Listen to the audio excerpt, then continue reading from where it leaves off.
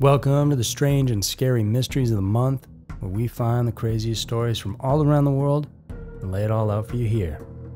I'm Andrew. Thanks so much for tuning in.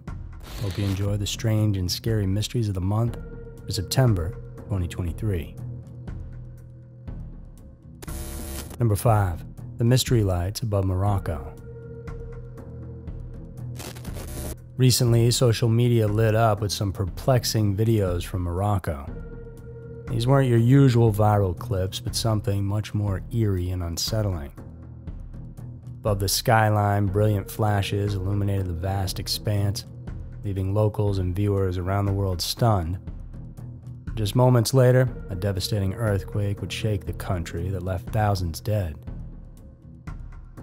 Such a spectacle might have been dismissed as mere coincidence or digital fabrication had it not been for the historical precedents of such bizarre occurrences.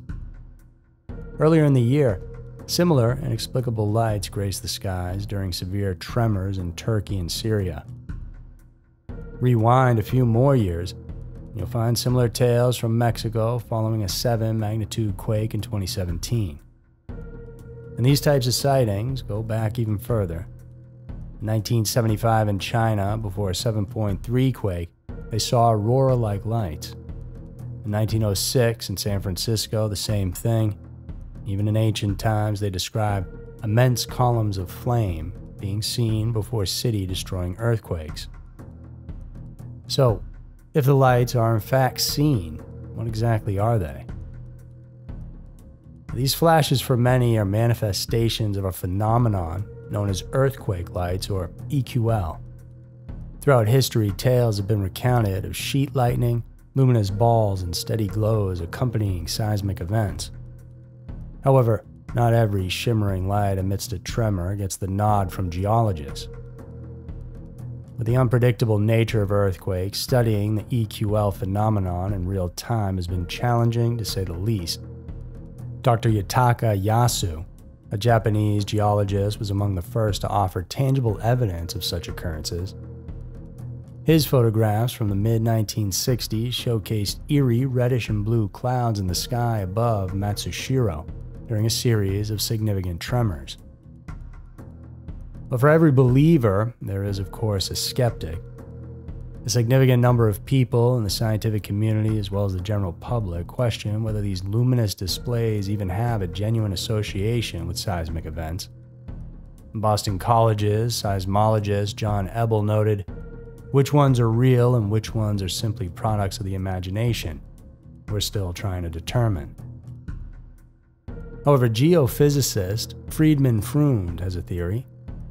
As he explained, the lights could be a direct result of the movement in the earthquake's plate tectonics.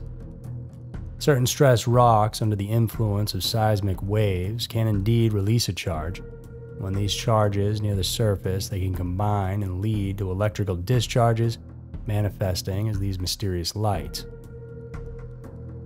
Despite the profound mysteries surrounding EQL, there's a consensus on their rarity.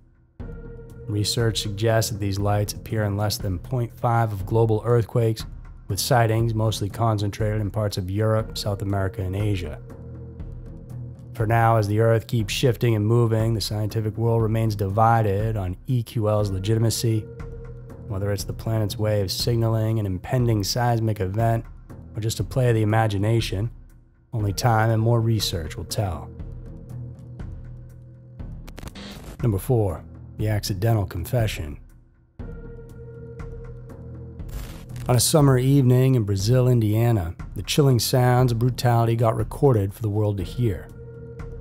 The contents of this voicemail would not only shake a community, but would serve as irrefutable evidence in one of the most shocking murder trials in all of Clay County's history.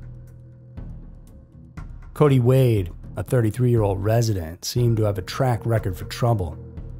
Only recently released from jail due to an arson conviction in Vigo County in 2018, Wade was already on the community's radar. But what transpired on June 18th of 2020 was beyond what anyone imagined. After leaving a local barbecue, Wade made his way to his mother's home. En route, he took a detour, stopping at a friend's house where, with a chilling calmness to him, Wade confided that he was on the verge of committing a violent act. It was as if he was giving himself a pump-up speech before a big game. And when he was packed full of adrenaline, he drove over to his mother's home. He opened the door in a fit of uncontrolled rage, and under the watchful eyes of his horrified mother, Wade mercilessly attacked Carl Haviland, his mother's boyfriend. The scene was grisly. Not only did Wade's mother witness it, but she tried in vain to stop her son to save the life of the man she loved. The traumatic scene reached its climax as Wade, after stabbing Haviland, cruelly kicked and mocked the dying man. But what Wade didn't realize was that in the lead up to the murder, he had inadvertently dialed his mother's phone, which meant he left a voicemail that recorded the entire incident. This voicemail would later reverberate through the courtroom as prosecutors played the evidence to a jury that sat in shocked silence. In the case, led by Clay County Chief Deputy Prosecutor Zach Clapp, unveiled a timeline of events that painted Wade as not just a perpetrator of a heinous crime, but as a man battling his own demons. Diagnosed with bipolar disorder, Wade's mental health was part of the broader conversation during the trial. When given a chance to address the court recently, Wade's voice broke the heavy silence. 3 years had passed since that night, and he spoke of genuine remorse, the loss of a friend, and the weight of his actions. Judge Robert Pell, in delivering the sentencing, was poignant in his words, highlighting the tragic event that took place in front of the defendant's own mother. Wade received a total of 85 years in jail, a combination of charges that reflected not only the murder, but his prior violent interactions with law enforcement and his status as a habitual offender. Beyond the headlines and court documents, at the heart of this tragic event was Carl Haviland, a graduate of North Central High School, a patriot who served his country during Desert Storm and later with the National Guard. He was more than just a name in a case file. He was a good man who didn't deserve what happened to him. Number 3, the dark shadows of Pennsylvania's past.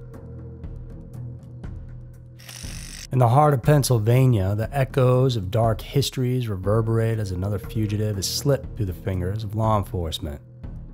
This isn't the first time the residents of Chester County have locked their doors in trepidation. The tales of Norman Johnston and recently Danilo Cavalcante parallel with eerie similarity, casting a shadow over a region that until recently personified the quintessential American small town. Danilo's escape from the Chester County prison on August 31st startled the nation. The 34-year-old convicted of murder managed to conquer a razor-wired wall by pushing against a narrow enclosure with his hands and feet. His chameleon-like ability to change appearance, combined with stolen vehicles and assistance from family and friends, made him an elusive criminal roaming the streets and woods. The continuous ping of Ring doorbell cameras have captured fleeting images of Cavalcante, but like a ghost, he remains just out of reach.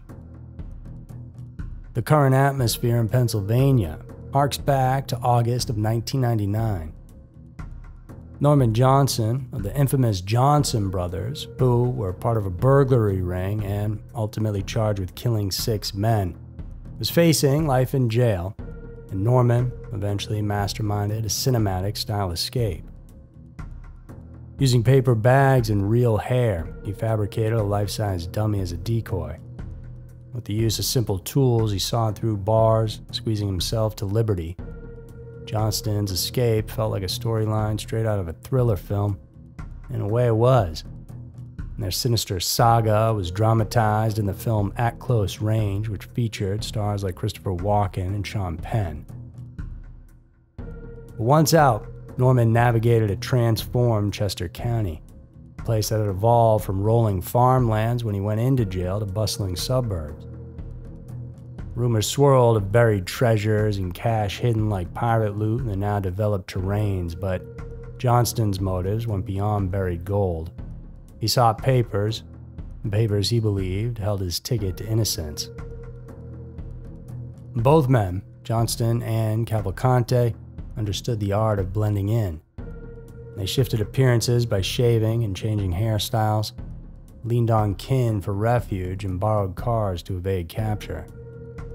The game of cat and mouse played out in real time, with authorities always one step behind. And "Run, Norman, run" became a cultural catchphrase of the time, a reflection of the public's morbid fascination with the entire chase. However, technology, or rather the lack of understanding it, became Johnston's undoing. After almost 20 years in prison, modern electric gas pumps bewildered him, leading to a desperate crash. When finally cornered, exhaustion weighed him down, signaling an end to an epic manhunt. He'd been on the run for 19 days through Delaware, Maryland, New Jersey, and Pennsylvania. And today, as the shadows of Cavalcante looms large, residents can't help but draw comparisons. The escape has resurfaced old memories, feelings of vulnerability, and fears. Every corner discussion, every local diner chat centers around one topic: Danilo Cavalcante. With surveillance cameras dotting homes and businesses, one would think capturing him would be straightforward. It wasn't, but he was finally brought down on September 13th. Number 2. Unsolved Mystery of Robin Lawrence. In the early winter days of November of 1994, the suburbs of Springfield, Virginia were rattled by a gruesome discovery. Robin Lawrence, 37-year-old mother, was found brutally stabbed to death in her own home. The only witness to this horrifying act was her 2-year-old daughter. Unharmed but scarred by memories she was too young to even comprehend. Detective Mark Garman, in his pursuit of truth and justice, combed the crime scene meticulously and happened upon a pivotal piece of forensic evidence. This evidence, harboring DNA from the culprit, was meticulously preserved, standing the test of time. It would later become the cornerstone in solving a mystery that had gone cold for almost 3 decades. However, in the initial days following the murder, hope dimmed when the DNA sample did not match any known profiles in police databases. The case gradually faded from the spotlight and then became an unsolved mystery. Fast forward to 2019, advancements in DNA technology gave new life to the investigation. The sample that Detective Garman had collected was sent to a DNA testing company in Virginia. Armed with cutting-edge technology, they developed a genetic profile and initiated a search through genealogical databases. In navigating this intricate web of ancestry, detectives painstakingly pieced together clues. And over the course of 3 long years, their efforts converged on one individual, Stephen Smirk, a 51-year-old resident of Niskayuna, New York. Yet identifying a suspect was only half the battle. In a fascinating blend of science and art, the DNA technology company, Parabon Nanolabs, used digital composite sketches to create Smirk's appearance at the time of the crime. This futuristic portrayal was juxtaposed with photographs of a younger Smirk, strengthening the detectives' belief in their prime suspect. When detectives made the journey to New York to talk with Smirk, their confrontation with him would take a turn no one expected. After a brief interaction and leaving behind a business card, a startling phone call from Smirk cracked the case wide open. Being overwhelmed by the weight of his dark past, he called and confessed in vivid detail about the fateful night he robbed and murdered Lawrence. Despite the details of his confession, what was most bewildering was the absence of a motive. There was no discernible connection between Smirk and Lawrence, no prior history, and most eerily, no apparent reason for the crime. To add to the enigma, Smirk had no criminal history and had never been in the police crosshairs before. Number 1. Crystal Rogers' disappearance. In the town of Bardstown, Kentucky, there's a mystery that has baffled residents and law enforcement alike for over 8 years. Recent developments have brought hope that justice might finally be served. Crystal Rogers, a loving mother of 5, vanished without a trace on July 3rd of 2015.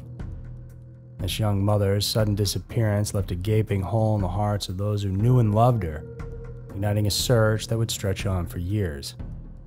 And the story would go on to take a sinister turn 2 days later when her vehicle was found abandoned on the side of a highway. Inside, the signs of her sudden departure lay evident. Her keys, purse, and most chillingly her cell phone were all found within the car, as though she'd been pulled away mid-activity. For the investigators, this was no mere case of someone deciding to start life anew. Foul play was suspected and the search for Crystal intensified. Brooks Houck, her boyfriend, claimed he was the last person to see her, but as the days turned into months and months to years, no significant leads or suspects emerged. Brooks was the prime suspect at first, but there was no evidence sticking to him. Eventually the case grew cold, and the hope of finding her began to wane. That is, until a recent bombshell shook the case to its core. Court documents recently revealed the arrest of 32-year-old Joseph Lawson. He's facing charges of criminal conspiracy to commit murder and tampering with physical evidence. While Rogers' name doesn't directly appear in the records, connections have been made. And both a family member and Lawson's lawyer have confirmed the arrest links back to the Rogers case. How exactly, we're not being told yet. Did Lawson know Crystal? What role, if any, did he play in her disappearance? And if he was involved, why? Was this a crime of passion or something even more sinister? Lawson appeared in court maintaining his innocence and pleading not guilty. With a bond set at $500,000, the town, and most importantly, Crystal's family, awaits his next appearance, slated for October 26th. Promises to be a pivotal moment in a case that has both haunted and perplexed a community for almost a decade. As we wait for the details, one thing's for certain. The hope of closure and justice for Crystal Rogers and her loved ones is once again alive. With each unfolding chapter, the truth slowly inches closer to the light, and Bardstown holds its breath for answers. So there were the strange and scary mysteries of the month for September 2023. I'm Andrew, and we have lots of other content for you all around the place. Check out the links in the description to find the ones you like best. Thank you so much for tuning in today. I'll see you soon.